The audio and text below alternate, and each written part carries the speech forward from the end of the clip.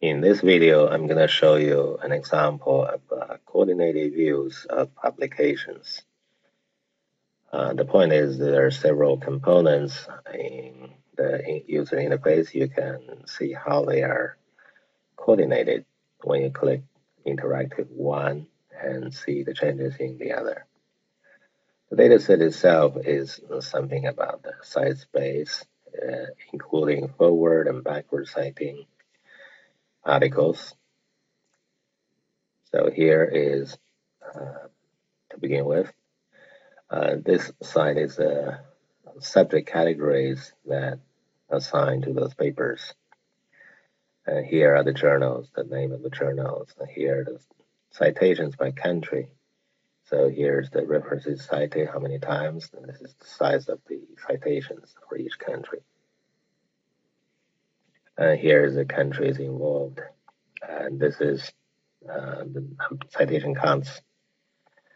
So the general trend is that lower cited papers, there are many of them, and highly cited papers getting fewer and fewer. So this is the longest bar. If you click on this, this is the information science and library science, containing 17,401 articles. So click on this one. It's like filtering out all the other categories. So in terms of journals, if we click further on these journals, it will filter further in this dataset.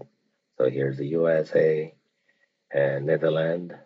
We can also select a range of citation counts. So for example, if we're interested in the citations between 40 citations and 60s, we can use this to select.